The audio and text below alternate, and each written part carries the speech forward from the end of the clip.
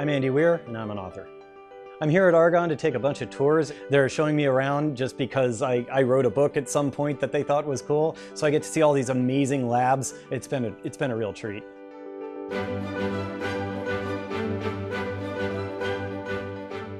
Science makes everything better.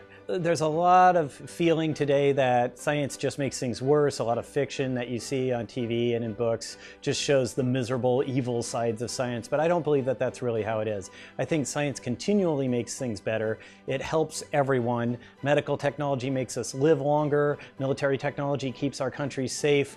Environmental technology keeps the air we breathe still breathable.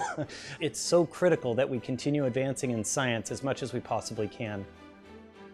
I was invited here by NIU STEM Reads and Argonne Educational Programs. STEM's a great way to get children more interested in science, technology, engineering, and math. As a society, we need more scientists. We don't have enough of them, and it's good for the kids too, so everyone wins. I just got out of a session talking to a bunch of junior high and soon-to-be high school students. They had a lot of really interesting questions about science and math and of course about the Martian. And this is the first time anyone's ever asked me my favorite element on the periodic table before.